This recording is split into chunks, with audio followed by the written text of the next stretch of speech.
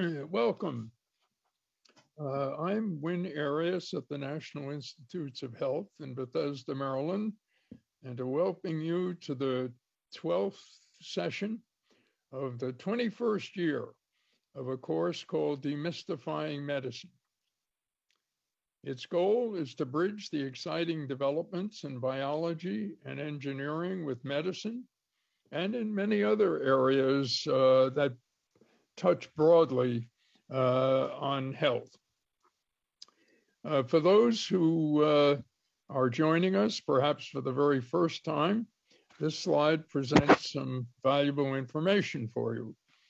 The sessions are on Tuesdays from 4 to 6 Eastern Standard Time from January 4th to May 3rd. Here they can be accessed, as you have done, through the videocast.nih.gov link. The entire course schedule is present on the link indicated on the next line. And those who attend, please go back a slide. Those who attend at least 50% of the sessions, that's about 10, and pass a not complicated computerized final exam can receive a certificate. For physicians who seek CME credit, the code for today is listed on the slide. The number is 38650. Now, we encourage you to submit questions during the presentations, and that can easily be done by using the Send Live feedback on the videocast display on your laptop. Please note that all previous sessions back for 21 years are archived on the NIH videocast past events, and the link is provided on the slide. Any additional information, please get in touch with me. The next slide, please. Now, the logo for this course is the Brooklyn Bridge, which we have shown at the beginning of every course over the past 21 years. And the intent of it is to illustrate the fact that people get together by virtue of building bridges, and they communicate, such as the two individuals on the catwalk on the left. And all of the sessions in our course are intended to be communications. These are not yesterday's research seminars. They are intended to stimulate, to provoke your interest and your concerns about major health and major scientific problems. Now, today's bridge has a unique feature connected to it. It is the bridge between, next slide, the major public health problem of drug abuse and addiction. It's referred to as an epidemic, but I think it could also warrant the term pandemic. And it's interesting, prior to the COVID pandemic, it seemed as if drug abuse and addiction issues were at the top of the news. And whether it be OxyContin, methamphetamine, or fentanyl, there was major daily where families, communities that were affected by these drugs, and concern about how did it happen and what are the underlying mechanisms from the standpoint of social environment and also basic biological science, and of course, how to treat and prevent. Now that the COVID pandemic appears to be subsiding, the issue of this other epidemic or pandemic is increasingly coming back to the fore. And furthermore, there's an additional feature. Over the past, I'm not sure how many years, marijuana became freely available and was no longer restricted as it had been before. What are the consequences of these two areas, major areas, challenges in the drug abuse and addiction world? And the questions that have arisen have perhaps been highlighted by what is the risk of addiction and long-term effects in children, in adolescents. What do we know about how the brain develops and responds to these drugs? Are there age-dependent specific drug effects? And if so, what are the medical and public health consequences of such an event? Now, this is the topic of today's bridging. And we also have the bridging into what one might call the brave new world. And that is the world where computational psychiatry and digital phenotypes are being used in an effort to predict substance abuse, addiction, through the use of these technology tools. So these two areas will be discussed today by our speakers, who are extraordinary individuals and highly accomplished in their fields. Now, the next slide, the first speaker will be Nora Volkow, who is well known to us. Nora is director of the National Institute on Drug Abuse, which is noted to be the largest funder of research on health aspects of drug abuse and addiction in the world. She will discuss the adolescent brain and its unique risks with respect to addiction from the standpoint of science and public policy. Now, Nora is an extraordinary individual. She graduated in medicine from the National University in Mexico, in psychiatry at New York University, and for many years was the nuclear medicine director of the medical department and life science center at the Brookhaven National Laboratory in New York. And since 2003, has been a highly productive director of the National Institute of Drug Abuse. Nora pioneered the application of brain imaging to understand how substance abuse occurs, particularly through the dopamine system. In effect, making drug abuse a neurological brain disease. She's also studied the neurobiology of obesity, ADHD, aging, and through all of this has had a major, truly leadership role in the national response to various addictions, including the OxyContins. In recognition of her extraordinary status, she's been recipient of innumerable national and international awards, including election to the National Academy of Sciences. Nora is widely recognized by the entire USA and probably world public and by the United States Congress, mainly for her work on addiction and presenting the facts for all to observe. Along the way, she's received a series of awards and recognitions. For example, being called one of the top 100 people who shape our world, one of the 100 most powerful women, an innovator of the year, and many others. We are deeply grateful to you, Nora, for taking the time to participate once again in demystifying medicine and educating us. And her topic will be the adolescent brain and addiction risk. Now, our second speaker is a new member of the NIH faculty, Brenda Curtis.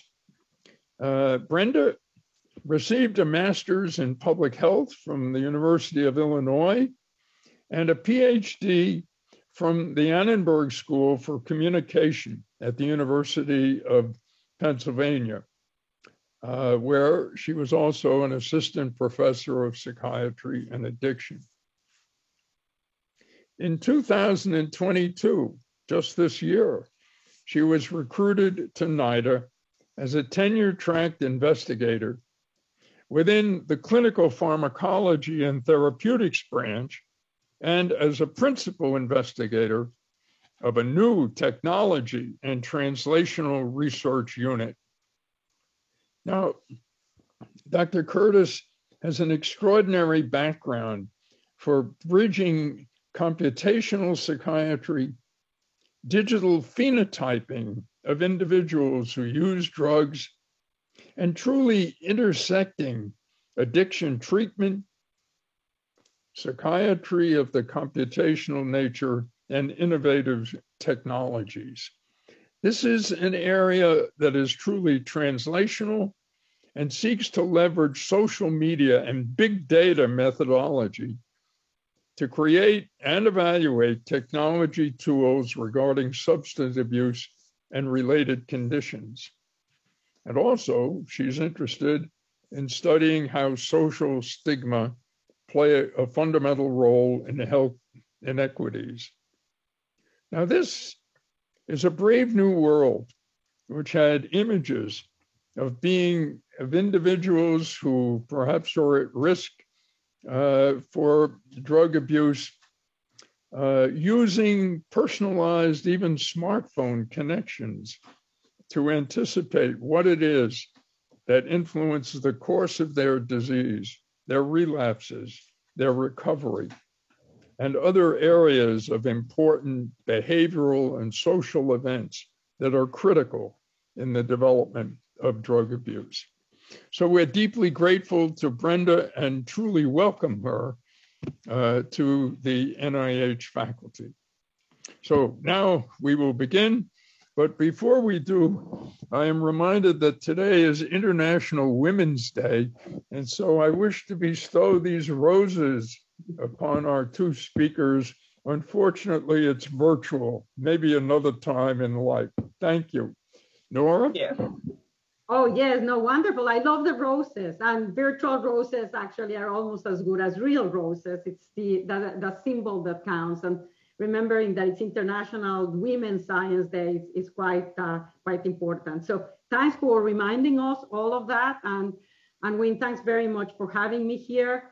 It's a privilege for me to be able to come back to the demystifying session, and particularly to be speaking along my colleague, Dr. Brenda Curtis, who is part of our NIH Intramural Program and who has basically embodies the concept of innovation and opportunities that we have as technology advances or shifting the way that we address problems that are crucial for us as individuals and our society. My presentation today, I wanted to highlight the notion of the developing brain, childhood and adolescence, because that is at the essence where many of the issues that are going to relate to vulnerability for substance use disorder, for mental illness, for many health conditions emerge. And it's also by targeting our understanding of this period. Excuse me, Dr. Volkow, can you please show your slides? We don't see your Yes, slides. I haven't seen my slides yet, but I will in the meantime. Oh, okay. So if you want to see me with the slides, I can put that. Oh, no. We were just making sure. Very obedient. So I was just sort of commenting that this is obviously, it is a time where childhood and adolescence, a period where we build both resilience and vulnerability. So understanding those processes and the specifics of it provide us with means to actually buffer them if there are abnormalities in those trajectories. But I'm going to be focusing it specifically from the understanding of substance use disorders and factors that makes us vulnerable. Because after all, as Dr. Arias was discussing, we are amidst an epidemic of overdose deaths that our country has been fighting for at least 2 decades, and we have not been able to control at all. If anything, we have seen that during the COVID pandemic, the 2-year period, there has been an overall average close to 30% increase in people that are dying from overdoses, which in a way is not totally unexpected due to the fact that one of the factors that contribute to drug taking and compulsive use and emergence of dangerous behaviors is situations of stress. And I think that we can qualify this period of the COVID pandemic and one of the most stressful. And also as an agency, the NIH, we have obviously the obligation to study the consequences of these stressors in the well-being of individuals, and certainly the consequences in the development of children and adolescents and their subsequent risk for substance use disorder and other mental illnesses.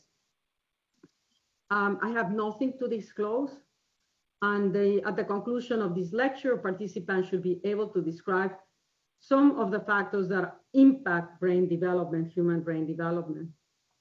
So because I want to target the importance of this developmental stage in our lives to substance use and addiction, I want to highlight only one aspect of the multitude of factors and negative consequences of drug use and substance use disorders in our country. And I'm highlighting it with the overdose epidemic because it's probably the most dramatic emergence of an event that has caused so much suffering in a relatively short period of time. The overdose epidemic started really at the late 90s, early 2000, and it emerged by the overprescription of opioid medications by the healthcare system, with the intentions, at least, of treating people that were on pain, were becoming very complacent in those practices, leading to the prescription of much higher doses than needed, and to patients that did not fit the criteria for the use of an opioid medication. And overconfident in the sense that we already knew in the 90s very clearly that, and in the 80s, that opioids carried a high risk of overdose associated with their binding to the mu-opioid receptors in the respiratory centers of the brain, inhibiting that. So we recognized that we needed to be very careful when we prescribed opioid medications to patients, particularly when we're using high doses, because that could increase the risk of dying from respiratory failure.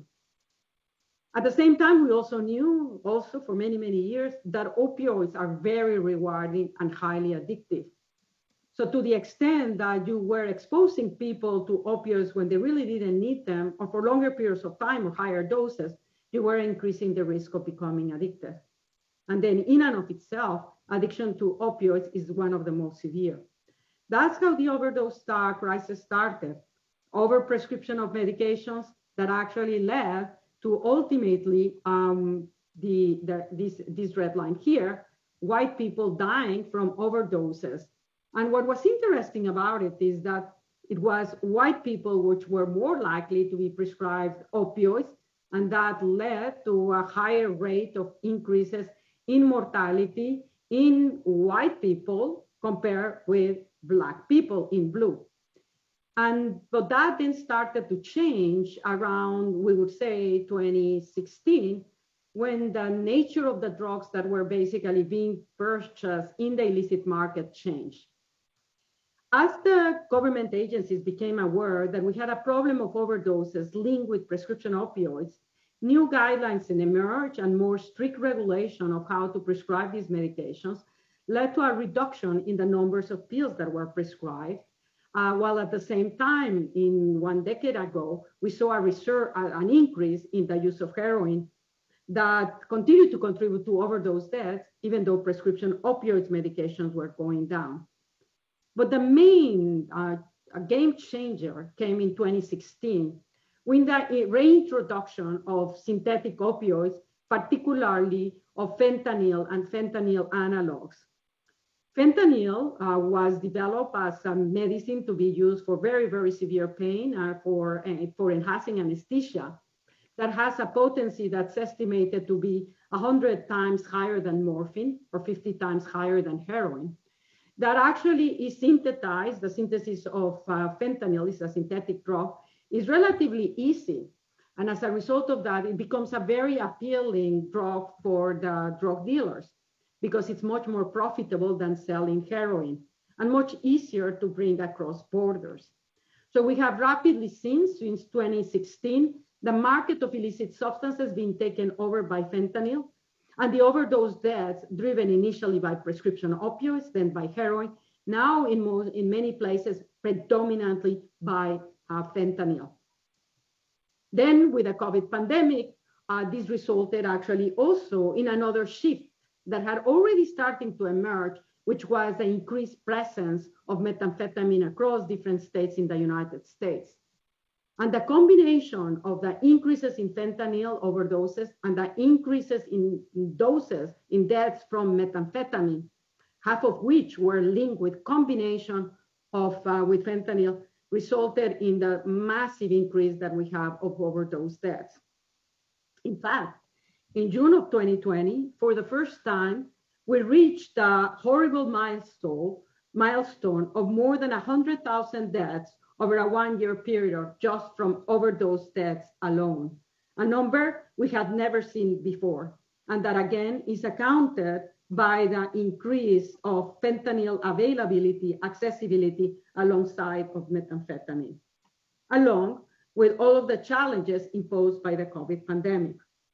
So as we look ourselves and say, what should we do as a nation?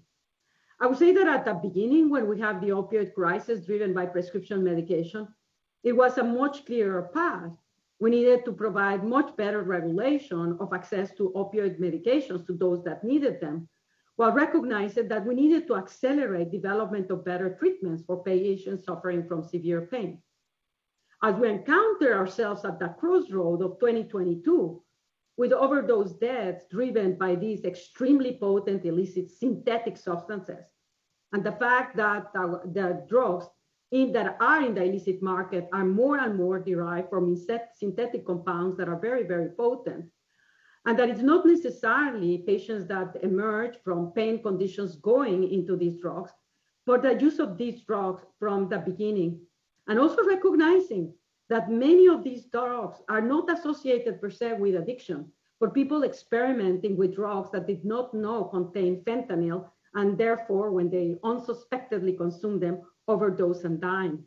And those considerations of the multiple layers that have been added to the overdose crisis are necessary to actually address the current overdose epidemic that we face. And that is what brings me to childhood and adolescence. Why?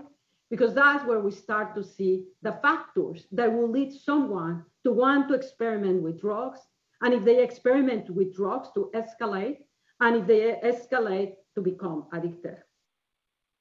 We know that addiction is a disease of the brain, even though this concept has generated an enormous amount of controversy, because it is criticized and says that ignores the important and crucial factor that social, economic, and availability issues play in the process of addiction. And it's absolutely correct. Yes, addiction is a disease that produces changes in the brain that account for the escalation of the drug taking, the compulsive use of the drug, the inability to stop using it despite its negative consequences. Those relate to very specific changes in the function of brain circuits, and we've basically been able to map many of those. But it is clear that the environment actually determines and plays a key role to determine whether exposure to a drug will lead to addiction or not. You can have all of the genetic factors which have been known to contribute at least 50% of your risk to addiction.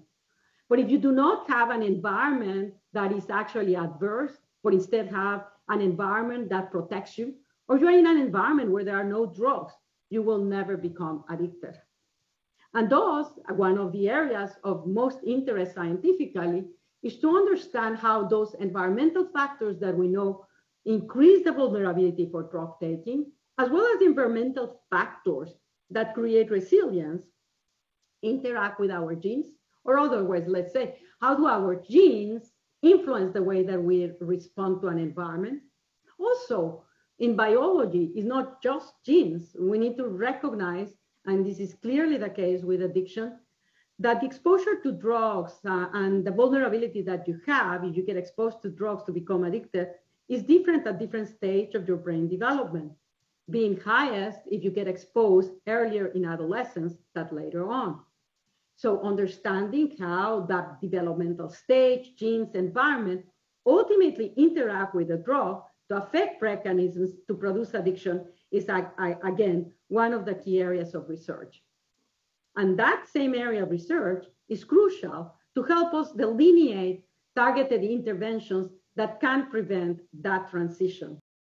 First environment, how do we do an intervention that you protect you to go this way? Well, we know, what do we know about brain development? We know that it's, of course, very important. We know that in the human brain, it's a very protracted process that starts in fetal development and proceeds up to your middle 20s. And the brain keeps changing even after 20, but the speed at which it changes is much greater during the first 2 decades of life. And it is the way that it's intended to be, because the brain is a complex network of networks that is not fully formed, very different from the liver or the stomach. The brain, to be fully formed, needs to be exposed to the environment where that individual is going to be residing, so that it can actually optimize its architecture to be better able to process and succeed in that environment. And that's why the protracted nature of the brain, and also the neuroplasticity of the brain. In other words, the brain is modified physically. The synaptic connections may be strengthened or weakened, depending on the type of environment that you get exposed. Now, this, of course, is influenced too by your genetics. And so your genes are going to create certain constraints of what areas are going to be developing and how you're going to be responding to the environmental influences. Studies of heritability actually now for many years have started to delineate and separate apart what is the influence of genes versus environment on brain development. So what you see here is the changes in the brain development for cortical thickness from 5 years of age, 8, 11, 14, and 17. And you can see that as we grow from being very young to later in adolescence, there's actually a decrease in the cortical thickness that is driven in part by heritability. And you separate what are genetic versus environmental components, something fascinating emerges. First of all, we see that the environmental effects are most profound. In this case, the higher the variance, the higher the influence. The environmental effects are much more profound at age 5, 8, and 11. And while they're still significant at 14 and 17, they are much less so. In contrast, if you look at the effects of genetics, you can see that, yes, perhaps there is a stronger influence also during the early ages of childhood, but the difference with later on is much less so than what you see with the environment. And what that means is that environmental exposures during these very early years of childhood are likely to have a much greater consequence as it relates to how the brain will get ultimately formed than if you were exposed to those environments later in adolescence.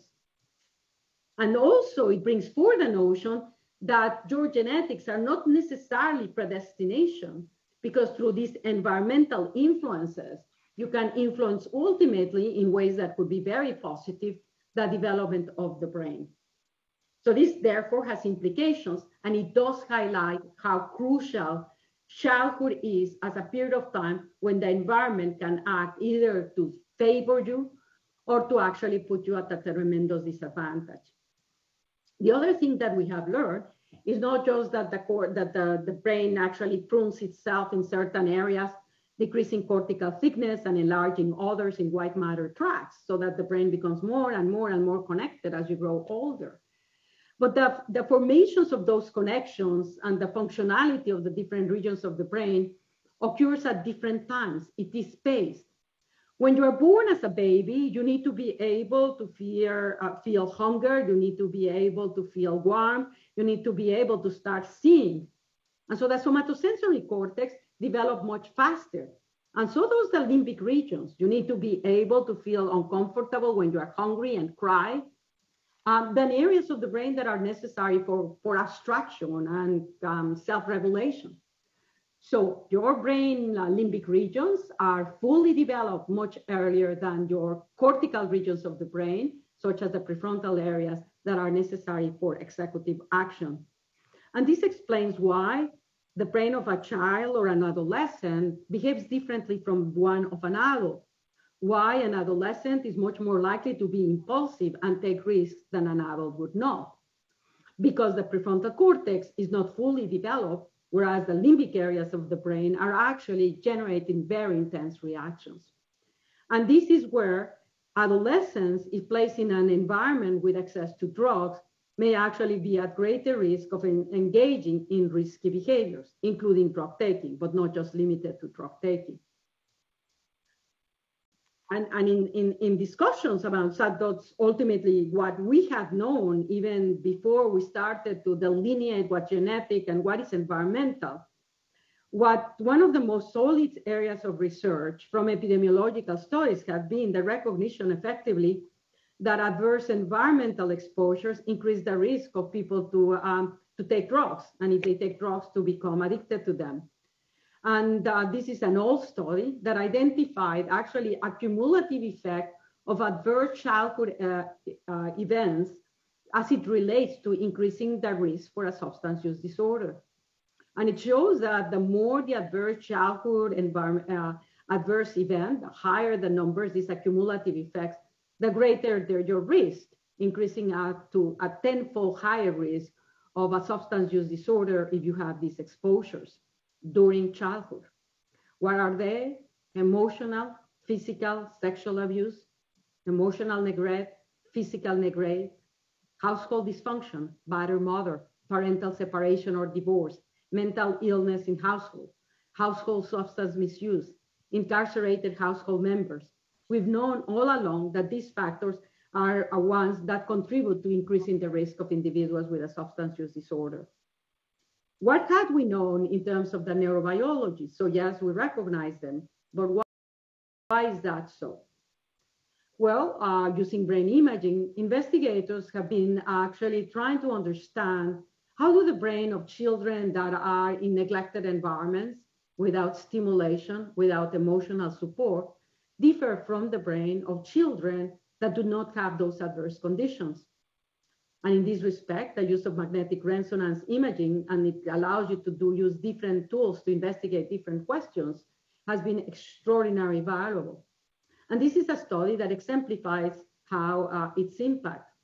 In this study, they use diffusion tensor imaging, which enables you to look at the connectivity, the structural connectivity between regions of the brain. And as I say, as your brain develops, that connectivity actually expands and is one of the hallmarks of brain development. And the investigator tested and compared the brain of children who had been raised in an orphanage with those of children who had been raised in a family environment. And they showed, not surprisingly, that children brought up in an orphanage had significant decrease in fibers that were connecting. These were the fibers identified here, different areas of the brain. Very notable, the uncinate fasciculus, which is a connection that links the limbic brain with cortical areas. Of course, extremely important for self-regulation. And in this study, which was published in 2010, they also showed that the longer the period that these children had been in an orphanage, the less the fibers were developed. Documenting, like others have done since then, that deprivation is one of the most negative factors as it relates to adversely influencing the human brain development. The human brain needs to be challenged and needs to be encounters environments that actually enable its further formation. So not providing those environments actually interferes with this development. So we knew from those studies, there are many others, but the issue with these studies is that they tend to be small in samples. And as a result of that, it's actually hard to pinpoint exactly what is determining these changes.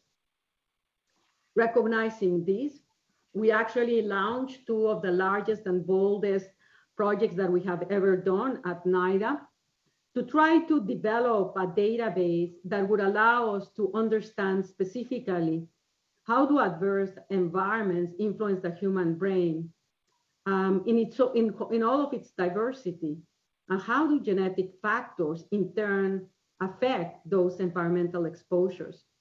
We launched 2 big studies, the Adolescent Brain Cognitive Development Study, or it goes by the acronyms ABCD, that recruited in 2015 11,880 children that we have been following starting from age 9 to 10 and periodically doing a brain imaging every 2 years while studying them on a yearly basis for assessing their cognitive development, their social, their behavior, their health, their puberty, a highly phenotyped cohort.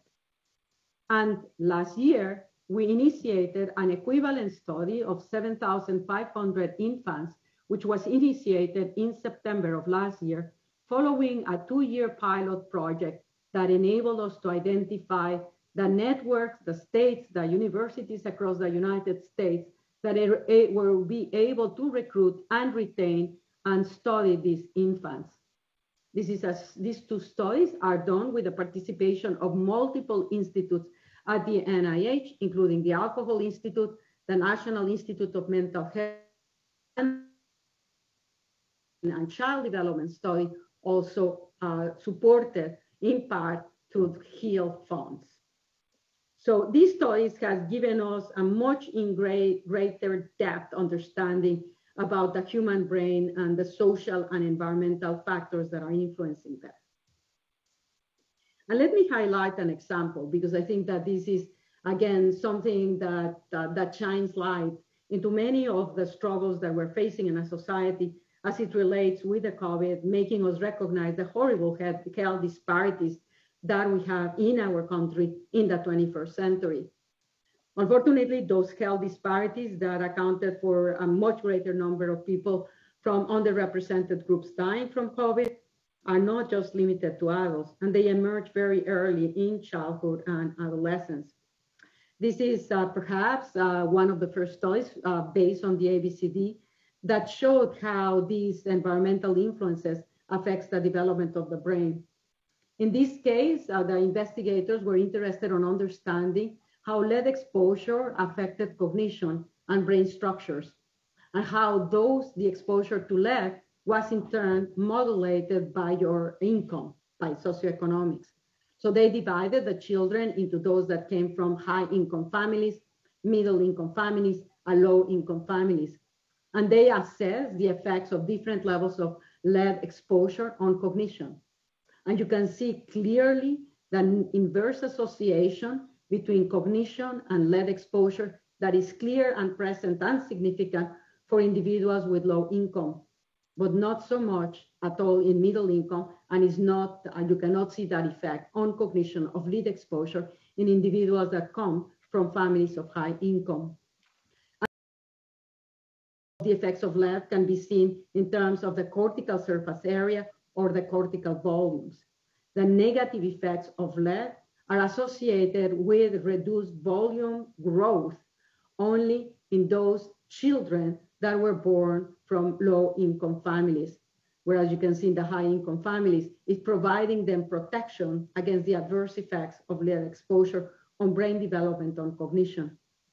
This is a subsequent study where we were interested in understanding of all of the socioeconomic factors that have been associated with higher risk for substance use disorder and poorer outcomes, which were the ones that were most important in defining the phenotype, and the phenotype being cortical volume, cortical thickness, and cognition.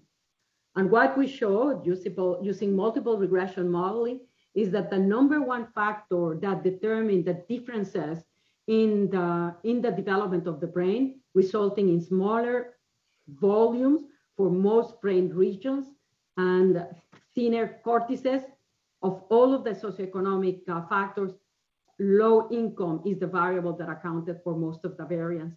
And similarly, it was the family income that actually determined what was responsible for accounting for the higher amount of variance in cognitive performance, indicating again that there is a factor, socioeconomics, that influences enormously the development of the brain. And it is a relevant factor in many ways, not just because of its impact, which is actually quite large, but because to me, it is a tractable factor. we can address and understand what is it in a low-income family that is driving these discrepancies. And there are multiple consequences of being brought up in a low-income family, including having access to poor quality healthcare, not having access of good education, living in environments that are very, very noisy, in environments where there may be violence, where there's not sufficient high quality food. So all of those factors, which are encompassed on low income, are ones that can be tractable in prevention efforts. So that's what the ABCD study had already been doing, and it's continued to do. And it has actually given us an insight, unprecedented insight, on how impactful socioeconomic effects are on the development of children. But it also placed us in a unique position to understand what were the consequences of the COVID pandemic. Why? Because the study started recruitment in 2015 and 2016. So we were in the middle of the ABCD study when COVID pandemic came into effect.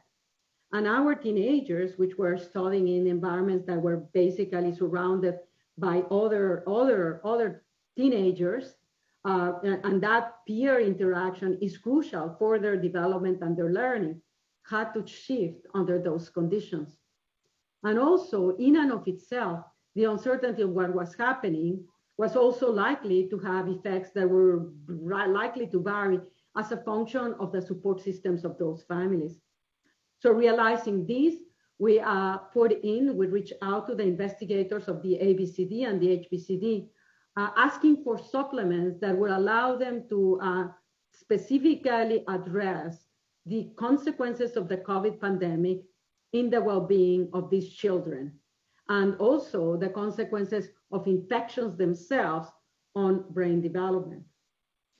So several papers have already been published out of those surveys that have been done with regards to the influence of factors that determine the risk of an adolescent to start taking drugs.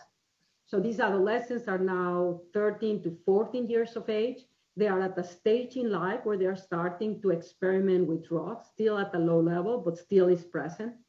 And based on these studies, we can see during the pandemic, which were the factors that determine in a positive way, that is increasing the likelihood of experiment with drugs versus those that decrease the likelihood of experimenting with drugs, which are the factors that have the largest influence in drug-taking behavior at this early stage of adolescence. And the factors that emerge are not surprising, some that we recognize all along, and can be divided in terms of ultimately the mental health stressors. We know that depression and anxiety are some of the factors that leads teenagers to take drugs, perhaps to auto-medicate themselves. And no surprising, here you have them. Youths with higher depression, high anxiety, or greater perception of stress were the ones that were more likely to take drugs. The family environment is also fundamental. And again, this has been emerging in independent studies all along. In families where parents take drugs, whether it's alcohol or cannabis, their children are much more likely to consume them too. And as it relates to specific factors that contributed to the pandemic due to the pandemic that contributed to increasing the risk, was individuals that lost income during the pandemic in family incomes. Those children were much more likely to start using drugs. And also when there were actually material hardships associated with the COVID pandemic. So yes, indeed, the COVID pandemic recapitulates what we had already known from epidemiological studies, but it accelerated by amplifying the adverse effects of stress, uncertainty, and anxiety. This is another study that emerged from these surveys that were done as part of the ABCD study. Again, highlighting how important the adverse childhood exposures are on ultimately the outcome of these children. So this was before the pandemic, this is during the pandemic, and as a function of whether you have more, less, or more adverse childhood experiences, whether you will see an increase in the sadness, in the fear, or a decrease in positive mood, depends not per se, on not everyone exposed to the COVID saw a differences in increasing sadness or fear or decreasing their positive mood. It was those children that had exposures to adverse childhood experiences in whom the COVID pandemic had the worst effects. Again, reminding us of that cumulative slide that I show, how one event you may be able to buffer it, two, it becomes harder. And as you go more and more childhood negative experiences, it becomes therefore much harder to overcome, and that results in pathology. And finally, this is another study that uses the ABCD survey data to try to determine if they could predict which children, are going to start taking drugs, but which children are going to have anxiety, depressive symptoms during COVID. The same factors that we've known all along: family conflicts, girls are more vulnerable to anxiety, sleep problems resulting in higher likelihood of anxiety and depression, pre-existing psychopathology, not having regular meals, and that's a simple intervention. So if you structure the life of an adolescent, that will decrease the depression and anxiety. Excessive screen time was also associated with worse outcomes, feeling separated from a close family member. And those predictors of positive affect are social support, physical activities, and healthy sleep. And as you hear in the next presentation by Brenda Curtis, actually the new tools that we have for social support and interaction, we can start to recognize that these could be very, very valuable as interventions for preventions to ensure that that children and adolescents have the social support systems that are necessary for their good outcomes. But that's the ABCD. The effects of social environments, as I mentioned at the beginning of my talk, are initiated during fetal development. And many studies have been done in this arena, and there's actually studies recognizing what are exposures that are negative, that occur during prenatal development, and what are the exposures during prenatal development that are protective. In the risk-conferring prenatal exposures, we again see a cumulative effect. The more of these exposures you have, the worse you are, so that if you have 1 to 0 versus cumulative exposures, that actually, I guess, overwhelms the ability to modulate and buffer adverse effects. Of those that are non-infections, because we know that infectious agents can negatively influence the fetal brain, and including COVID, but not limited to COVID. We of course know of Zika, which was actually quite harmful to brain development. But there are exposures that are not just infections that can have negative consequences, are known all along. We know that early alcohol consumption, for example, adversely affects brain development. We know that nicotine negatively affects brain development. We know that marijuana exposure during pregnancy is also negatively affecting the fetal brain. Birth complications, pregnancy complications, all of them interfere negatively with the development of the brain. And then certainly there are several interventions that have been known to provide protection to mothers who are pregnant, including proper exercise, sleeping, diet, and mental well-being. So we had launched the HBCD 2 years before, last September, as a pilot. And that allows to, again, just like with the ABCD, start to obtain information about what happened to these newborns that were born during the COVID pandemic, and how do they compare with the newborns that were born before the COVID pandemic. And these are non-published results on a preprint by one of the investigators of the HBCD study, which has been evaluated since 2010, cognitive development of children for each year, and that allowed him to determine and to compare the cognitive development of children throughout all of these years with the cognitive development of same age newborns that were born during the COVID pandemic. This is the average, this is the standard deviations, and you can clearly see the reduced cognitive performance of these children that were born during the COVID pandemic. With brain imaging, he also has been able to document that there is a delayed maturation of myelination in these newborns that actually occurred during the COVID pandemic as compared to newborns of the same age before the COVID pandemic. And this is what this sagittal image here to the left and the axial image shows here, the average areas where myelination has not been completed in this, where the myelination differs, is less in children born during the COVID pandemic. And what is notable about these brain images is these are not infants that where the mother got COVID during the pregnancy. The effects, these negative effects that you observe in brain development from the mother's pregnancy during COVID are likely to reflect the negative effects of stress during pregnancy, which others, of course, have since documented using different cohorts.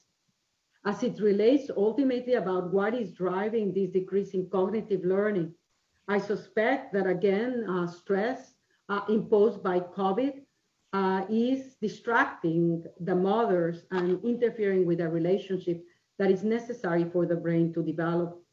So yes, we need to recognize that these are consequential to the brain development and that they will be influencing subsequent stages of these children as they grow into adolescence and adults.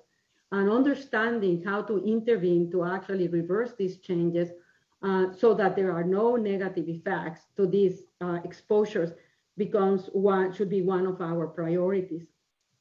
And with that, I want to end my presentation again with the overdose crisis, because I started with the overdose crisis and I want to end with the overdose crisis, having gone over childhood and adolescence. And during the overdose crisis and the opioid epidemic, we haven't really been worried about teenagers because teenagers don't use heroin.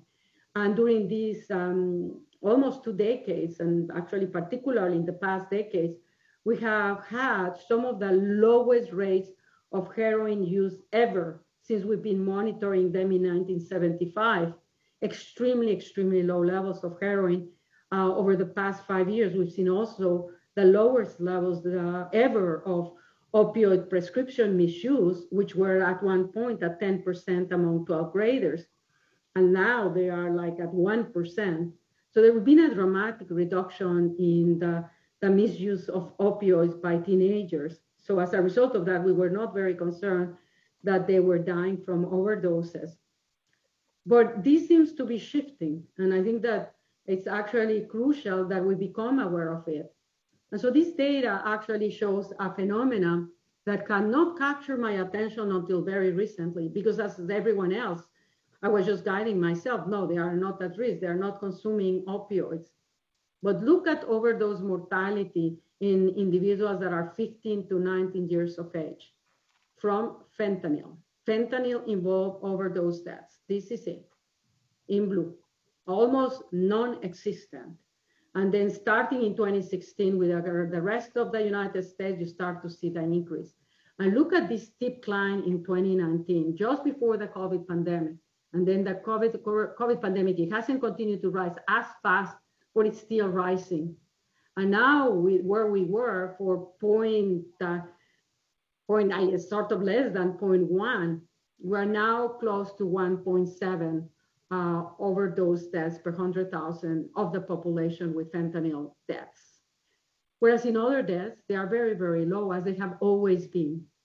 So why do I bring this up? And why do I introduce by the sense that we were not concerned about it? We were not concerned about it just because they know the rates of opioid seeking is very low.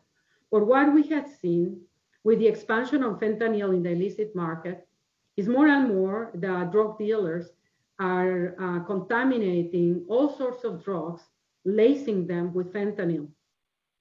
And among the most frequently contaminated drugs are illicit prescription drugs, whether they are benzodiazepines, whether they are stimulant drugs like Adderall, or whether they are Vicodin, opioid medications. The percentage of them that is contaminated with fentanyl has been estimated to be at least 70%, of which 30% of the total contain doses that are sufficient to produce an overdose. There's also been reports, and actually this happened last year in New Jersey, of marijuana that have been contaminated with fentanyl. And to the extent that we start to see drugs that are used by teenagers, that are favored by teenagers, that are usually not associated with high risk of overdoses, mixed with fentanyl, unbeknownst to them, we're going to start to see an increase in the overdoses as we're currently observing. And as we look at it and say, what shall we do? I think it behooves us to understand that we need to address as a priority prevention interventions to protect children and adolescents in such a way that they can develop in ways that drugs are not an appealing escape for circumstances that were otherwise would be too painful. And with that, I want to thank you for my attention, and I will leave the microphone to Dr. Curtis. Thanks very much. Nora, let me go to my slides. Give that a second. Can everyone see my slides okay? Yes. Yes. Great. Well, again, thank you very much, Nora. I'd like to discuss some of my research, and as we said, it's dealing with adults. And I'll be talking about using digital phenotype, mainly focusing on social media language at the community level and also the individual level. Specifically, I'd like to discuss how we can use this digital phenotyping to better understand substance use disorder outcomes, measure environment and social interactions, and gain a better insight. One of the things with, for example, social media language is that you get that language from when they opened their account, which a lot of times is, when they're 13, 14, up through adulthood. It's a historic view of them. And then I'd also like to talk about how we can use this knowledge that we develop to develop innovative approaches to promote recovery.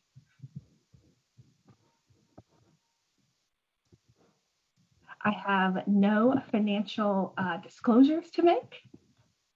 And the main learning objective today will be to identify ways that digital phenotyping is being used in addiction medicine. Behavior, including language, plays a pivotal role in the identification and treatment of substance use disorders, especially in understanding and predicting relapse risk. Nearly 45 years ago, Alan Martlett obtained qualitative information from patients in treatment regarding the primary situations that led them to relapse during the first 90 days following inpatient treatment. On the basis of these responses, he proposed a cognitive behavioral model of the relapse process that is shown here. It centers around a high-risk situation and the individual's response to that situation. If the individual lacks an effective coping response or the confidence to deal with the situation, we also call that low self-efficacy, the tendency is to give in to the temptation to relapse or have a lapse. The decision to use or not use is then mediated by the individual's outcome expectancies for the initial effects of using that substance. Traditionally, we have relied on theoretical models such as this to understand and to predict the initiation of substance use, to understand and predict relapse, and to have an idea about treatment outcomes, who's going to do better and who's going to do worse in treatment. In addition, considerable efforts have gone into establishing discrete diagnostic categories to guide substance use identification and treatment. Again, the majority of these efforts have been theory-driven, but also many have been driven by clinical observations. And unfortunately, clinical observations are subject to interpretation. While theory and clinical observations are extremely important, we also need data-driven approaches to better account for the dynamic, heterogeneous, and subjective experience of substance use, and approaches that integrate the social and environmental factors that influence substance use. Not only do we need to reconceptualize relapse and treatment outcomes as a multidimensional complex system, we also need to collect data that's dynamic and includes the interpersonal relationships between the distal risk factors, things such as social support, environment, as well as cognitive processes such as self-efficacy and craving, coping behaviors, things such as self-regulation and distraction, and also the environment that the person is within. We do very poor job of measuring the environment and childhood experiences and past experiences. In our research and in our clinical work, we have observed seemingly insignificant changes in levels of risk. Things like a slight decrease in mood ratings or changes in sentiment of a person's language. These things can increase the likelihood of a relapse episode, often which are initiated with a minor cue. For example, increased risk may trigger a high-risk situation in which a slight reduction in coping efficacy greatly increases the likelihood of a person using an ineffective coping response, thereby increasing the probability of a relapse. I believe we can do a lot. We can get a lot of this information from the data that we leave in our digital fingerprints. These are the things that we leave, it's like little trinkets of information that we leave behind when we are online. Digital phenotyping is this moment-by-moment quantification of the individual level phenotype using data from personal digital devices in our online activity.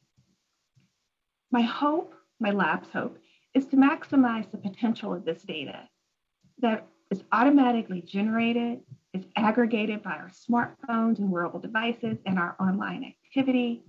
We leave these fingerprints and we can use this to measure human behavior and to provide accurate proxies for health status. Today, these data streams include sensor measurements, activity logs, and user-generated content, such as artificial intelligence-based digital phenotype derived from social media language patterns. I'm sure we can all agree that one probably makes more typing errors when they have had too many glasses of wine. Or that from our text messages, you can tell how we're doing that day. You can tell if we're having a good day or a bad day, not only by us saying it in our text message, by the tone that we use, by the word choices that we have. I propose that this data, this type of data, can help us address many of the limitations of traditional substance use treatment. The difficulties in retaining clients in client and clinic-based treatments are mainly because of the heterogeneity in client response to treatment, and that retention is largely due to the limited menu of available resources, especially for non-responders. Information on risk is obtained typically only during treatment sessions, many times only at treatment intake, and there's very little information obtained between sessions. There's a lot of time between sessions, counselor availability is limited, and finally, treatment is not personalized. How can technology help? How can we use big data? How can we use artificial intelligence, deep learning, all of these things? How can we use information from our digital phenotype derived from things like social media pattern, data from smartphone sensors? How can we use that to help us improve treatment for substance use disorder? Let's look at that smartphone that you keep with you most times of the day and you take with you everywhere you go. Well, we can directly ask you through that device about your mood, about your social support. Are you feeling connected? Are you happy or are you sad? What are you doing? Where did you go? We can also collect self-report information via your substance use. We can ask you about your substance use. We can ask you about your sleep. We can ask you about your diet. We can ask you about tons of things that can come across immediately to you in the moment on your smartphone. But that innocent little device that you have next to you has over 15 sensors. It actually has more than that by now. And we are currently collecting data from, with your permission, of course. For example, we can collect ambient sound. We can collect the ambient noise. And we can record that, for example, for noisy or silent moments. We can show an average of the sound levels throughout the day. We can do that for your movement. Are you moving more today than you did yesterday? How many steps did you take? We can look at your location. Where did you go? And that location information can be tagged, for example, of was it a drugstore? Was it a high-risk area? Was it, a doctor's office? Now, for going back to example of the sound data, while we don't collect the actual sound, there's some privacy issues with, just turning on mics and doing that. We need to abide by the law. But when we do that, when we collect sound, we don't actually collect the sound, we're collecting sound levels. So there are ways that we can use data that respect the privacy of our participants as well as abide by the law. Now, the sensor data allows us to extrapolate many things. We can extrapolate physical movement. We can extrapolate social interaction. We can extrapolate things that's going on in your daily life. Many things to extrapolate and, behaviors that's going on. For example, from keystroke data and the content that you post on social media sites, we can do a sentiment analysis of the language you type on your phone and the language you post online. We get overall sentiment scores on a conversation session. But we can also look at the specific language that you're using, such as communication related to recovery and relapse, what you're typing, what you're posting online, what you're posting and typing and texting to friends. These digital phenotype data, first of all, they're 24/7. Hopefully you aren't using your phone 24/7, but as long as you're on your phone, or as long as you're posting on social media, as long as you're connected to a device, that information is being collected and stored about you. It's also collected passively. And when I say that, that means that it's collected without the individual doing anything over and above what they were already doing on their device. It is user generated and is collected in real time. While we may get the data at year 2022, the data can cover a person's lifespan for the last 10 or 20 years. We can also process large amounts of data from various sources over that person's course of life. This reduces the idea of recall bias. We can gain insights into patients' lives that we have not traditionally been able to have access to. The desire to capture these digital phenotypes have spanned many mental health conditions, and just a few of them are here. The last decade has witnessed a steady increase of digital phenotype studies related to mental health. However, as you can see, advantages of this information technology is not widely adopted in substance use disorder research for treatment. Let's now discuss several innovative approaches to integrating digital phenotype into understanding substance use trends and predicting treatment outcomes. I'd like to first talk about online surveillance looking at excessive alcohol consumption across the US. It's deadly. We have over 88,000 deaths a year. It costs over $250 billion annually. And the question of how to best measure alcohol consumption patterns and excessive alcohol consumption dates back to the 1920s. One challenge in measuring excessive alcohol consumption is the difficulty in gathering survey data, which has traditionally relied on national phone surveys and eventually moved to email. But these surveys are costly, time-consuming, and susceptible to patient recall bias, social desirability of responding, and potentially unintentional bias of the person who's asking the question. In my lab, we're developing ways to track excessive alcohol consumption across the US using digital phenotype. We're also doing this with opiate overdoses and other drugs. This can help policymakers in allocating resources and can help public health officials to identify communities to target for health messaging. In this study, we examined the feasibility of using Twitter to monitor binge drinking with a focus on the regional and cultural differences. Specifically, we addressed the following questions.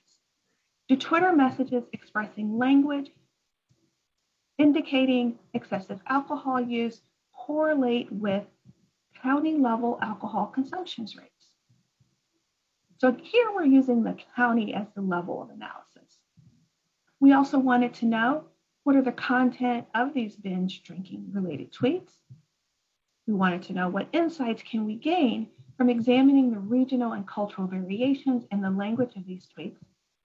And finally, can linguistic features, things like pronoun use, sentiment, valence, positive, negative, help us to understand and characterize the content of these excessive alcohol tweets within communities. Our aim was to examine the efficacy of social media language, digital phenotyping as an emerging tool for public health monitoring and potential intervention development. Okay, this is a fancy slide to show you kind of how we do this. So we take the data at a county level, which is Twitter, tweets, and we process that. So let me go through and tell you a little bit, walk you through how we do this. We collect a random sample, typically 1 to 10% of Twitter data, their tweets, and we have the location information, and we map that to specific counties in the United States. Next, several steps were taken to extract features. These are the independent variables from the county tweets data, and we split tweets into words capturing typical language and social media specific language, things like emoticons, hearts, as well as hashtags. And those things like hashtag tweet, and those become words. Word frequencies are summed at the county level and used to find relative frequencies of groups of words. These are called topics. So we take the individual words in a tweet, those become words as well as, the emoticons, and then we group those together and those become topics. And then we use a probabilistic technique.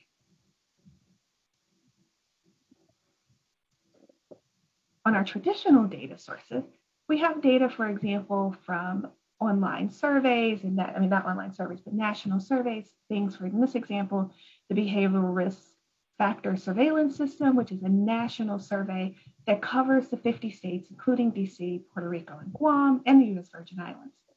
From here, we can obtain county level measures of excessive drinking, things like binge drinking, as well as heavy drinking.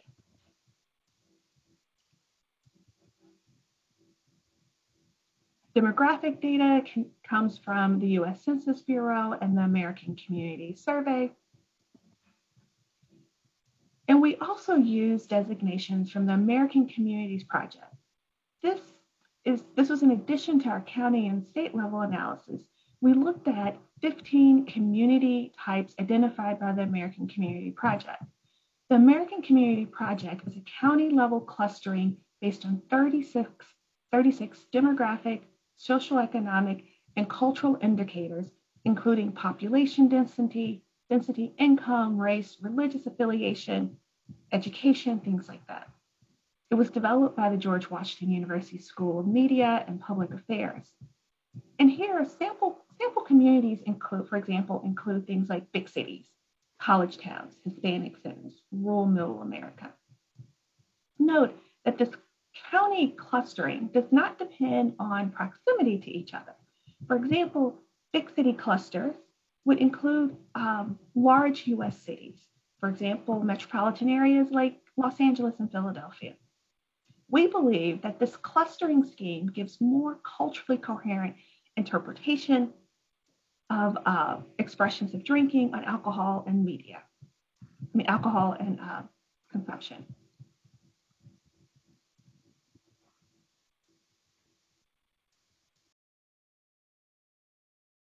Back to the research question. We wanted to know, does Twitter messages expressing excessive alcohol consumption correlate at the county and the state level? And the answer is yes. The frequency with which people tweet about excessive drinking as a percentage of all their tweets is moderately correlated with excessive drinking at both the county and the state level. Next, we ask, what are the contents of these binge drinking related tweets? What do they contain? What type of language? The drunk topics most associated with high levels of excessive drinking at the county level included things like hashtags related to drinking and partying and friends. We had tweets related to drinking with family, as well as DUI-related tweets, as well as topics mentioning harming self, like falling asleep and while drunk and falling downstairs. Across the 14 counties that used by the American Communities Project, we observed a relationship between excessive drinking rates and drunk treat frequency with trending significance. Based on the ACP classification, on the one hand, we observed that areas with stronger religious identifications, and those are circled in blue, as well as African American South, were both the lowest in excessive drinking and in drunk tweeting. On the other hand, we observed that college towns were near the top in excessive drinking and were distinguished from all other categories of communities by their extent to which they tweet about drinking. After college towns, and those are in red, after college towns, rural middle America and middle suburbs tweeted the most about drinking. And those two communities, rural middle America and middle suburbs, were predominantly white and of lower SES. Next, we asked about the insights that we can gain from examining social media language and cultural variations of tweeting. And just briefly to talk about this in terms of the American Communities Project, this figure represents 4 groups: the African American South, college towns, Hispanic centers, and evangelical hubs. These particular communities were selected for related topics, and these communities and topics provide African American communities talked about drinking at nightclubs. College towns discussed drinking on weekends and drinking humors, as well as sex-related topics. Hispanic centers, the context was more in the foreground, talking about my dad, my mom, my cousin drinking. And evangelical hubs, particularly terms reference things like drinking, like being buzzed, but also reference sobriety, as well as responsibility, taking care of, dealing with my kids. Again, linguistic features such as pronoun use and valence help us to characterize drunk content within communities. And again, the answer is yes. Here we can see the use. We looked at impersonal and personal nature of tweeting related to drinking and perceived in counties across some counties.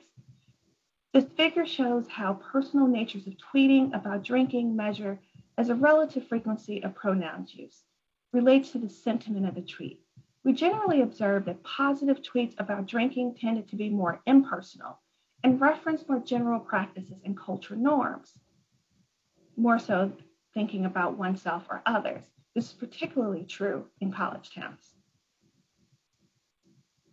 Inversely, tweets containing personal pronouns tended to be more negative in valence, with Hispanic centers sharing by far the most personal content.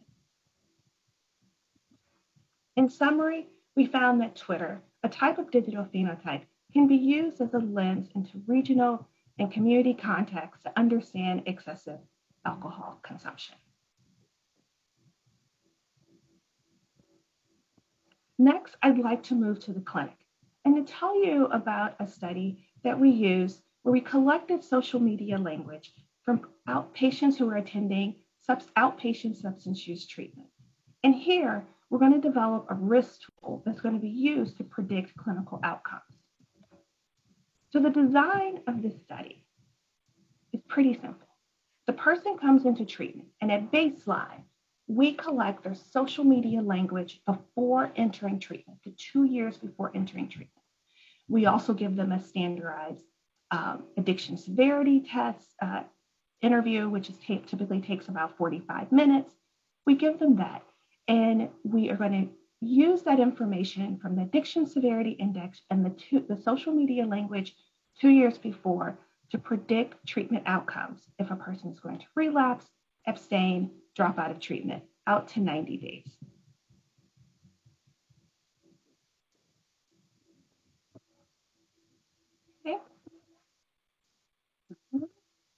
There we go. To provide context for you to understand this curve, 50 is pure chance, and 100 would indicate pure accuracy. Predictions of 90-day treatment outcomes from the digital phenotype, so that's from social media language, was greater than for the ASI. That is, relapse and dropout could be predicted substantially better from analyzing someone's social media posts before entering treatment than from the addiction severity index, which is one of the gold standards for assessment of substance use. This suggests knowing that the digital phenotype at treatment intake can aid above and beyond knowing the ASI. And here is the deep language that we use across the scores of relapse, dropout, and abstinence. And as you can see, that the three groups are very different. We can differentiate abstinence, relapse, and dropout. However, you'll notice that sometimes relapse look more like abstinence, and sometimes relapse look more like dropout. And this right here was collaborated when we decided to try to break out this. We wanted to know how we were doing predicting abstinence, relapse, and dropout individually. And as you can see here, we're doing a great job predicting abstinence and relapse, remembering 0.5 is chance and 1 is complete prediction, but we're doing the worst job predicting relapse. In additional analysis, we decided to think about the concept of relapse and dropout. And if you think about it from a clinical point of view, relapse, this is a chronic condition. Relapse isn't the best outcome. Staying in treatment is, so dropout is the best outcome. So we categorize groups, instead of doing the 3, we categorize them by the 4. So we have relapse in, relapse out, dropout, and abstinence. When you typically add a variable, a fourth variable prediction, you typically have lower accuracy. But that's not true if the demarcation is correct. And as you can see here, predicting the 4 outcome was much better at predicting the 3 outcome. So having relapse in versus relapse out was a much better way of doing this. And so we decided to go with that. Now, what can we do with this information? This is the meat of my story. What can we do with this information? How does this translate to a clinical application? Well, we can construct a dropout risk score using these digital phenotype data. Remember, when we collect our social media data, you just really click a button. You say, yes, you can have my social media data, you log in, you agree, and we collect your social media data. It's done in 5 minutes, less than 5 actually. Now the ASI takes about an hour with a trained interviewer. But we know treatment centers are not going to give up the ASI, which is the most widely used tool, any day. So we decided to simulate what a clinic could do at baseline.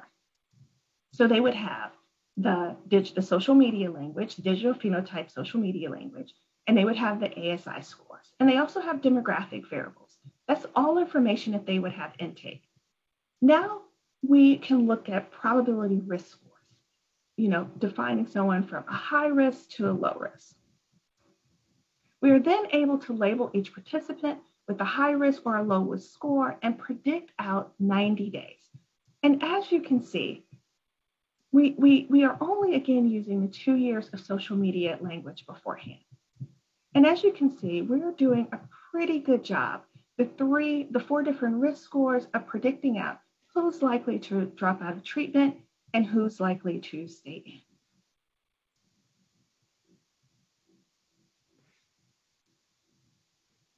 We can examine this pre-treatment risk separation directly by considering the proportion of our participants who remained in treatment broken into the 4 quartiles of strata that we had, remember, using the pre-treatment data.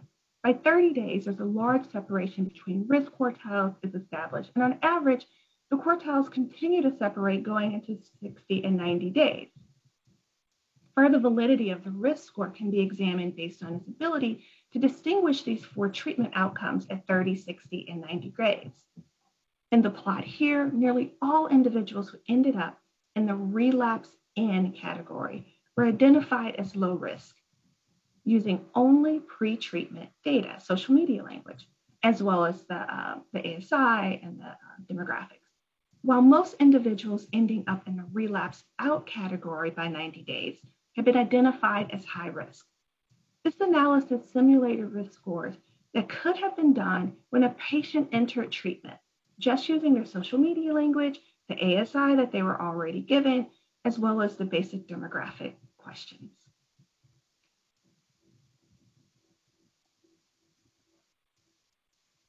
So one of the things that we like to say that is a joke and everyone knows is I say words matter. And the digital phenotype extracted from social media language, combined with these standard intake measures, could have been used to determine who was most at risk of dropout and who was least at risk. And then information and tailored and treatment could have been tailored and customized to that participant. I'd like to thank everyone today for listening to my talk. I'd like to thank my lab. I have an amazing group of lab, Go Team TPRU, who a diverse group of psychologists to computer scientists who have helped me with my research. I have an amazing list of collaborators I'd like to thank. And of course, I have to thank my scientific director, Amy, and I have to thank Nora.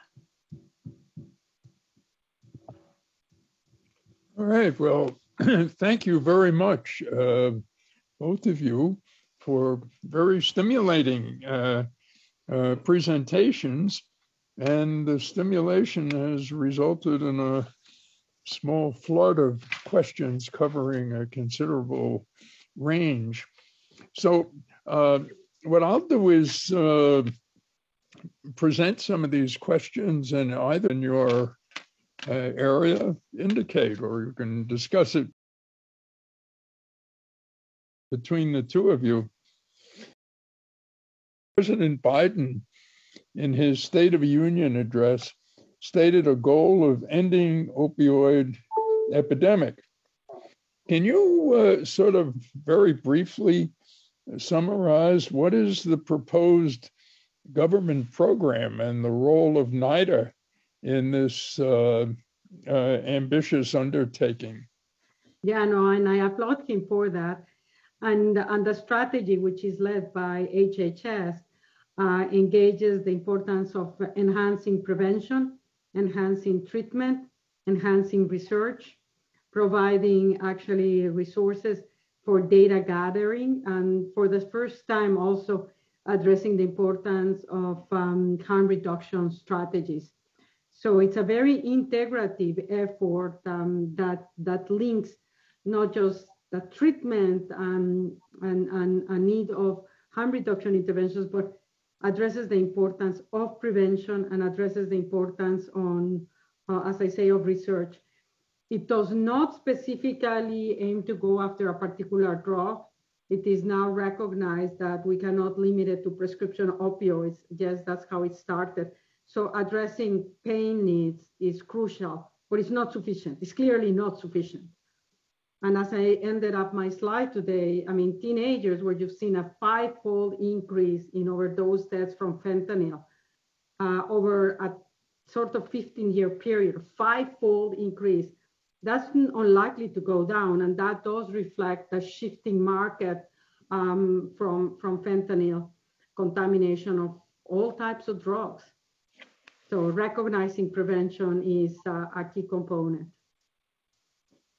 So what programs do we currently have that address trying to control fentanyl? I gather they don't seem to be very effective, but what are we doing, and what do you think might be done? Well, the agency that's in charge of the oversight for control of drugs coming into the country is the Office of the National Drug Control Policy, which provides the oversight, and the DEA, which also provides resources to try to minimize entry of these very dangerous drugs. All along, there's been these whole discussions of demand supply, which one is more important. And the fact is both of them are crucially important. I mean, obviously, supply, just addressing supply is not sufficient, because if you can, for example, get completely rid of fentanyl right now, and people are still addicted to these drugs, they're going to be seeking out alternatives.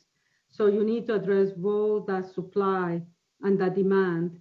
And we, as an agency, NIH, and on research, we have basically been just working on the area of the demand, addressing evidence, developing evidence-based interventions that will prevent the demand for these drugs. And if you are already exposed to them and need them because you're addicted, then to address their treatment. Whereas we have done very, very little in terms of the supply. And yet it seems to me, as I was listening to Dr. Curtis, that we as an agency, in terms of science, there is also extraordinary opportunities to help us in the enterprise of containing that supply. And for example, to the extent that through these tweets, you can help characterize new emerging drugs that are actually happening that otherwise are not going to be recognized, because we don't have the tools, the laboratory tools to determine if they are present in urine or not. But through the tweets, I bet you we can very rapidly start to identify new drugs as they emerge in communities and what the dialogue is through them. And I do not know, Brenda, have you gotten in any way engaged to try to help us identify emerging new drug threats? Yes, actually, a paper I did a while ago, and we still are watching this, is that we looked at the emerging drugs of synthetic marijuana and the bath salts. And we looked at how they were being, traveled online, the interest by state, by county. So yes, we did that. That's the same type of surveillance that we do with not only what are they searching, where do they go when they search? So where do they land? So when they search, are they getting a public health message that I'd like for them to get? Or are they getting where they can buy it and how to use it and those types of questions? But yeah, absolutely, I think it's powerful. Yeah. Go ahead. No, I think it's a very, very powerful tool, because right now, and I didn't get into any of the details because of time, we get data. I mean, I know what the overdose deaths were 7 months ago. I don't know right now what the overdose deaths are, because it takes 6 to 7 months to get that data. And there's no reason why we cannot employ other tools like the one that Dr. Curtis was discussing, or some of the tools that we have already developed prior to COVID, like the sewage monitoring of drugs, which is now used as a monitoring device for new variants of COVID. We could use it as a monitoring system to determine the extent to which communities are being exposed to synthetic drugs and what type of drugs. And it would be really interesting to see what is the correlation between the exposure that you're obtaining with the sewage system and the social media mentions, and of course the overdose deaths in those areas. So we could play a more important role in getting more timely data if we brought these techniques to bear. So that brings up another question that's been asked. When marijuana was legalized, I remember you, Nora, and others discussed considerable concern about the possible effects of marijuana on the developing brain, particularly with its high consumption by adolescents and maybe even young children. I don't know. Is there data, observations as to whether that is a realistic fear, or is it something that is still being worked on intensively? What's the status of that concern? We know all along that smoking marijuana by teenagers results to a much higher risk of school dropout. And for those that don't actually drop out of school, their educational attainment is much lower, much worse grades, worse cognitive performance. And as they grow into adulthood, They are less likely to have jobs where they have higher incomes and where they are satisfied with them. So unequivocally, we know that the use of marijuana by teenagers, particularly the most frequent regular use, is associated with negative outcomes. That is not an issue that we're questioning. What people have been questioning, and this is again a valid point, and why we actually launched the ABCD starting at age 9 to 10 as opposed to infancy, because we knew that infancy was very important, because there was an urgent need to try to get data rapidly to address that question that people have been actually asking. How do you know that kids that are going to drop out of school were already not having an underlying disadvantage that led them to smoke marijuana, and that disadvantage led them to drop out of school? But there's not a causal association with the marijuana taking and the dropout. And in order to be able to address the notion of causality, we started at age 9 to 10 on ABCD, because at that stage, basically none of the children has been exposed to marijuana. But we have a very in-depth characterization of their cognitive performance and of their brain. So we're monitoring their trajectories as they transition into young adulthood, and we're monitoring their exposures to drugs. So we can determine is that drop out of school, the poor performance, their use of marijuana, and underlying vulnerability factors that accounts for all of them, or is there a causal linkage for the use of marijuana into these changes in the brain? There are reports out there in the literature that actually are quite credible that do seem to indicate that exposure to regular marijuana interferes with brain development, and that is not just something that preceded the use of these substances. But then there are other studies that have shown no evidence that to be the case. The other aspect why this is very important is not just about cognitive performance. For many years, there's been a lot of work trying to understand if the use of marijuana is a contributing factor to mental illness. And in particular, there is a lot of concern that it may contribute to schizophrenia and psychosis. And we do know that smoking marijuana with high content THC can trigger psychosis almost on any one of us if the dose is sufficiently high. And in some that may be vulnerable, that may transition into chronic psychosis, a schizophrenic episode. So this is extremely consequential. That's one. The other area that has generated a lot of interest, because you cannot just ignore the epidemiological data, is there is an association with frequent use of marijuana and suicidal behavior among teenagers. And this increase in suicidal behavior does not appear to be associated per se with depression, which is what leads to the main cause of suicide, but it may be associated with more impulsive type of suicide. So in addition to the potential deleterious effects of marijuana on cognition and school performance, there is the concern that the use of marijuana may in fact increase your risk for a very adverse mental health consequences. And the ABCD study was powered to be able to help us address whether there in fact there is evidence of causality. So are there data where that, for example, compare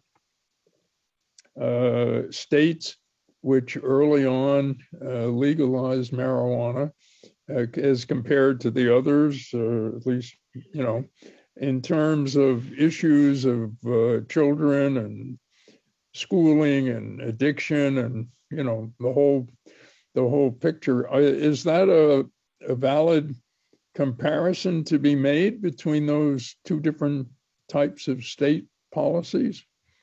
Oh yes, and there's been a lot of research. And when you were asking, I was just having this big smile because the reports have been in all directions. Initially, there was one study that came up and say the legalization of marijuana by the states is associated with a reduction in overdose deaths from opioids.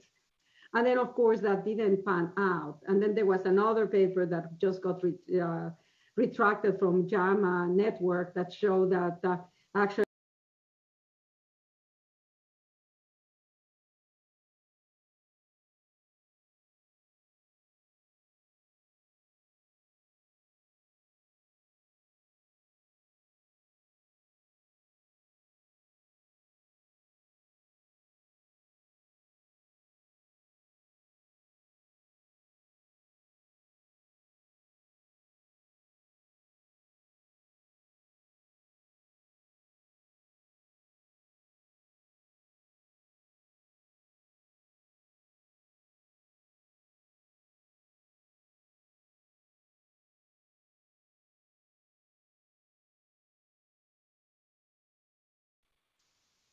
Um, Brenda, several people have asked how you deal with the issue really of privacy and both the kinds of studies that you have done, are doing, and particularly those more expansive ones that one thinks of in the future. If privacy is an issue and many people refuse to participate, how does that influence your algorithm and analysis? So as we do you use algorithms, you want to make sure your algorithms aren't biased. Your algorithms can be biased based on the biased data going in. If you only get certain types of people going in, your algorithms are only going to predict based on those people. So I actually do a lot of ethics work. And one of the things we have to remember is that consent is a process. We're very upfront with our participants about what we're collecting. The app that we developed to, along with others, to collect this, people can turn on and off what they want us to collect. So they have choice. We have a serious consenting process. We have videos. We explain to them the data we collect, how it comes to us, the point that it's aggregated, and we're not getting, for example, that they talked to Mike and what they said. We just know that this random code and what the text, what the letters were. So we do explain to people, and we have we just finished, I didn't talk about it today, but we just finished a COVID study where we had, it was during COVID, where we had over 2,500 people who consented to be in the study, and we followed them for like over 150 days. And we did a subsample of 300. We asked everyone would they want to be part of the 300, and they all said yes. The 300 is the group that they put the digital phenotype app on their phone to track them for 30 days, everything that they did. Their social media language, their text messages, everything, their location, their movement, all of the sensor data. And I think that we have been successful because of our consenting process, as well as, just kind of how we do it. And we let them know why we're doing it and what the type of information we're going to get. So we do get consent when we're doing our sensor-based study. For our Facebook study, of course, we get consent. That is a private entity that you have to get consent to download the data. But however, for the Twitter and the Reddit data, that's a public data source that anyone can go there and download the data, and we do that. But we actually take other precautions. We never post a tweet. Like, for example, I'll talk about counties with higher levels of excessive drinking. You'll never see me pull out a tweet that was like deemed a high level of excessive drinking, or one where people are talking about recovery or substance use. So we do our best to respect people and respect the study and the data. Are you concerned about this as a investigative tool? Yes. In terms of not just your standards, but it's going to be widely used if it becomes available. Are you concerned about that? Yeah. I gave a talk and I was so excited about this. And someone pointed out that, treatment centers, some of them get paid by their outcomes, and that it is possible a treatment center could use this to take the people that were in that low risk group, so not taking the high risk group. Whenever we have a new technology or a new methodology, many times it can be used for good or it can be used for bad. I still have to do the research, and I do my best to work with partners who are going to use it for good. But yes, those are concerns. We're very cautious of what we post, our code, and who we collaborate with. But yes, some things could be used for bad. So we have a couple of questions. We'll follow up on this here. One is, do poor people have smartphones? So, this right here data actually comes from my first R01 that I got from NIDA, or that, NIDA funded. And what we did, the first thing that we did was we went into inner city communities, poor Medicaid assisted treatment facilities, and we did a survey. We surveyed everyone that, there. We did hundreds of people, and we found out about their smartphones, their cell phone use, what type of plans, how they access the internet, where they went online, did they use social media? And guess what? They use their phone just like we do. They go to the same sites we go to. They use social media at the same rates. mean, it's hard to not have a cell phone right now. Now, the population that we don't get are like the homeless population. I have not been able to do research with them, but people who, you know, are kind of going through the day. Now, the other thing was during that time, there were government like brick phones. There were phones that were given. They used to call them the Obama phones. So people did have phones. Now, people shared phones. So there are some issues with that because a lot of like 3 people in a family or 3 adults will share a phone. And people may not, and then people have pay-as-you-go phones. So they may have funds in the beginning of the month or their cycle, but not at the end. So you have to be very cautious as you develop interventions, thinking about data plans and the point that people are sharing phones. But they were at the same rate as everyone else in the general population. So someone asked whether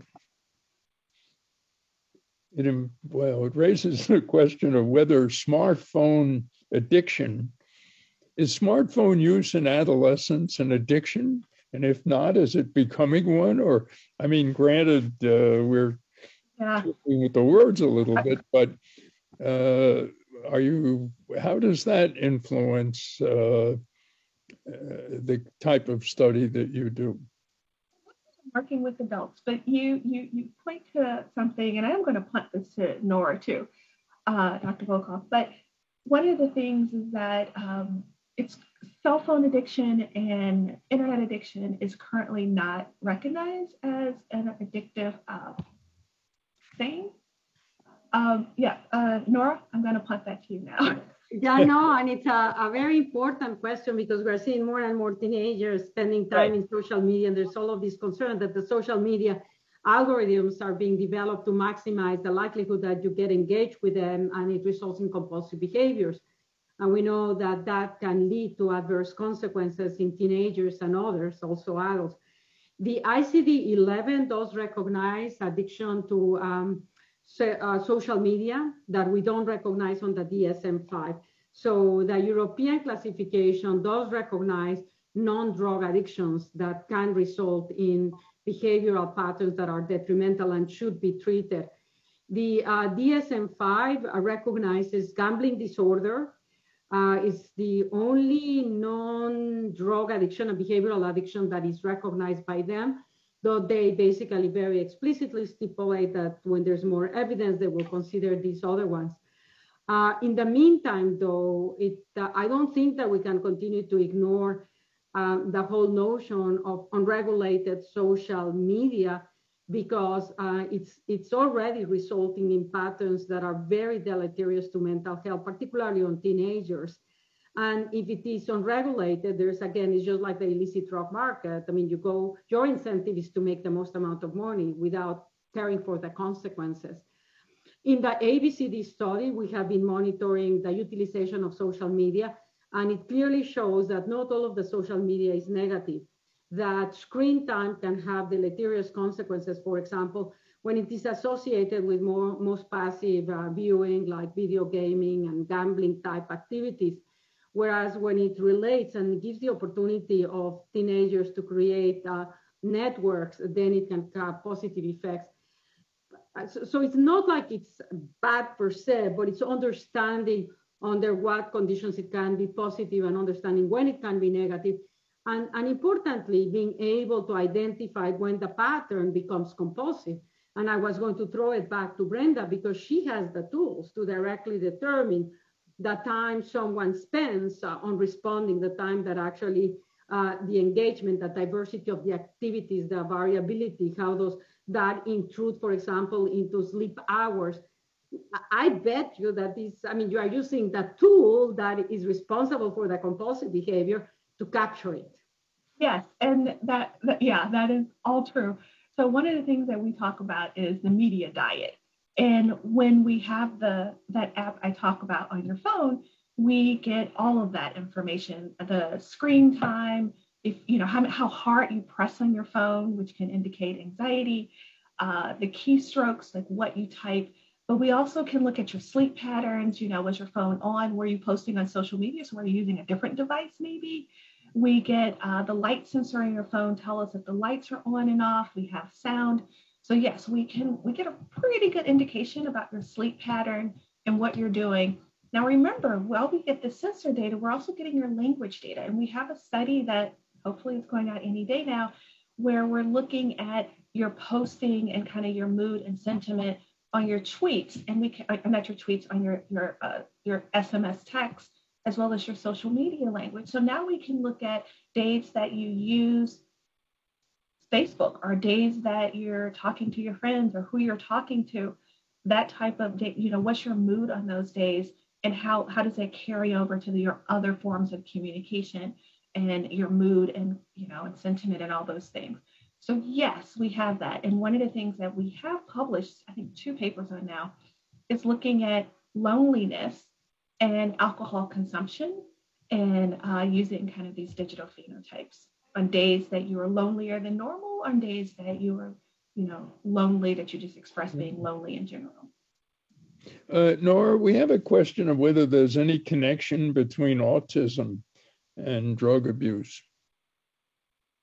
Not that we know. There's no evidence that I'm aware of that the use of drugs during pregnancy or before pregnancy is associated with autism. I mean, as we know, the rates of Asperger's syndrome has been going up, and there's been a lot of hypotheses about what may be happening, but I don't know of any evidence that links it with either legal or illegal drugs. And you want to comment briefly about why the Native Americans have the extraordinarily high and accelerating rate of drug abuse and addiction. In that, I guess, second slide that you showed, beginning last year, they go off the map. Is that influenced at all as to whether the data are examined as direct data or subjected to Bayesian analysis, or what is the explanation for that? No, it's basically in terms of the numbers. When you control for density of population, they have the highest rates of mortality. And that number that I show you there actually is both for males and females. If you just look at males, it just goes off the roof at numbers that we don't see in any other subgroup. And it drives, the vulnerability of actually the stress and long-term stress and very, very adverse conditions that people from American Indian and Alaska Native heritage suffer from. And it epitomizes how devastating social stressors and inequality and injustice. And just sort of, when you think about it, what are some of the hardest things for people to adjust to? Is unfairness and injustice actually generate an enormous amount of turmoil. And so, and in the American Indian, for example, we have recognized that this is one of the factors that contributes, not the only one, in terms, for example, of the use of alcohol. It's also, among them, you have the highest rates of suicide among children, and then these extremely high rates of overdose mortality that in these communities appear to be driven very markedly by methamphetamine. So it is, we've generated societies of inequality. Yeah, sorry. Go ahead, you want to comment? Well, no, one of, as Nora said, there isn't anything specific about one race or another with substance use. When we look at race variables, what we're looking at are social constructs. And we're looking at, systematic racism that has been perpetuated for years, and the stress and the turmoil, the trauma, the toxic stress that is happening. It's not that there's something specific about one's ethnicity that causes substance use. Well, yes, it's complicated. Let's see, we have time for a couple of more questions. Let me, yes, here's one for you, Brenda. At one point, does passive monitoring, such as what you're doing, how do you know when to draw the line and introduce what you might call active monitoring? How do you know from all this massive information that somebody, an individual, is at risk? And are there any yardsticks for that, or is that the sort of thing that you're studying? So remember, when I'm getting the data, I'm analyzing it 6 months, 3 months after collecting it. I currently am not doing, someone in my lab is starting to look, or not starting, that's what he works at, David Epstein, as far as kind of this real time, and when you get a real time measure, you do something about it, or what do you do? So for me, I'm doing passive monitoring as well as, I may ask a question like, how are you doing, or your mood, but that information gets stored and I don't do anything with that information. There's lots of ethical issues, and I think that this should be done. Don't get me wrong, like this is something I think has to be the next step. And hopefully the research that I'm conducting will help David and doing what he's doing. I'm not doing that right now. But I do think we have to get to that. And I've talked to participants and done surveys and asked them, and also done interviews, and they want that. People in recovery and in treatment, but also specifically families of people in treatment and recovery would like this information. They'd like to get up in the morning and know how their loved one is doing, knowing if their day is going to be turned around because of something. So we have a lot of people that want that tool. I haven't developed it yet.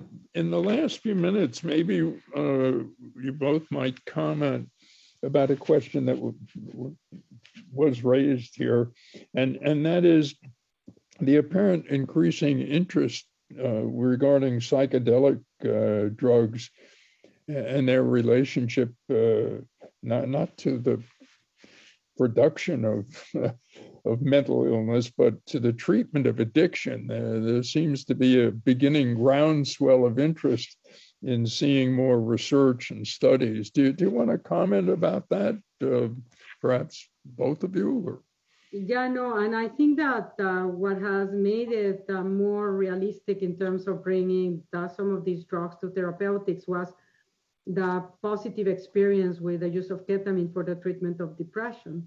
I mean, ketamine is a drug, it's a drug that has both stimulant and somewhat hallucinogenic properties. And ketamine can be quite addictive, and it's the favored drug in some countries in Africa. And yet, when it's used within the medical context, it has been shown to be beneficial for the treatment of treatment-resistant depression. And it has been overall quite safe in its administration. And I do not know of untoward cases that have reported that as a result of ketamine, they became addicted. It's very, very well regulated. So there's no reason why, for example, we couldn't use hallucinogenic drugs like psilocybin, PCP, or ecstasy, or LSD. I mean, like anything else, what happens is we tend to have these pendulums. People actually say, this is the panacea, it's going to solve everything, like what has happened, marijuana. Marijuana is a miracle drug of miracle drugs. It cures everything, cancer, Alzheimer's, blah, blah, blah. And I think that we need to be careful that hype does not go out of proportion, because then you generate an expectation that's, of course, unlikely to be funded.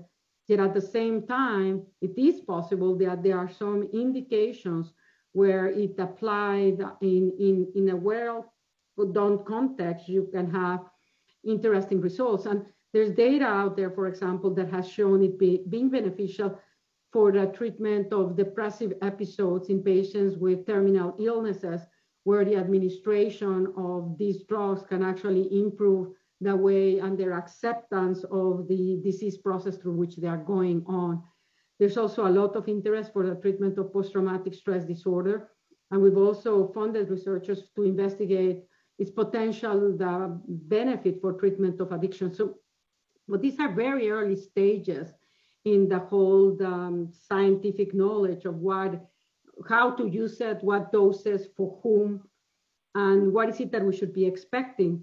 The aspect about psychedelic drugs too is it's forcing us to see treatments in a different way from the way that we've given them. So if I give you an antidepressant and I send you home, you take your drug at home on a daily basis. In this case, the psychedelic drugs are basically given with two people that are guiding you through the journey. And it is their intervention that jointly with the drug itself that's going to be therapeutic. And the effect is going to be almost like a domino effect. It's not something that you're going to be taking daily. You may need 2 or 3 sessions separated for a certain period of time and then constructed that way. So it's a very different perspective of how they are going to be delivering it for benefit. But research will say, and it will tell us where the promises are, and I hope that the hype does not go out of proportion. And the other issue that I'm very concerned is when you have drugs that have medical potential, there's a lot of media attention, and that generates a lot of curiosity. So for example, last year among college young people, there was almost a doubling on the number of them that consume an hallucinogenic drug. And it is likely to reflect the massive attention from the media, but also affect if you are with a COVID pandemic and we're all isolated and we're looking for experiences. Well, hallucinogenic drugs may have seemed like a way to escape, but we have to be very cautious that this does not result in negative consequences to someone that uses them without knowing and ends up with a severe psychosis. Brenda, do you have a comment you want to make on this? Oh, no, the experts, this was great. I have nothing to say. Well, we have reached our time limit. I'm sorry, there are other questions that have been asked that we couldn't quite get to. I apologize. But thank the both of you really for very exciting, provocative presentations. And welcome to NIH, Dr. Curtis. We look forward to meeting you in person. So meanwhile, here are the roses once thank again. You for the roses. And thank you again. It's been a pleasure. Thanks, Win. We're all. Bye-bye, Brenda. Bye-bye. See you soon.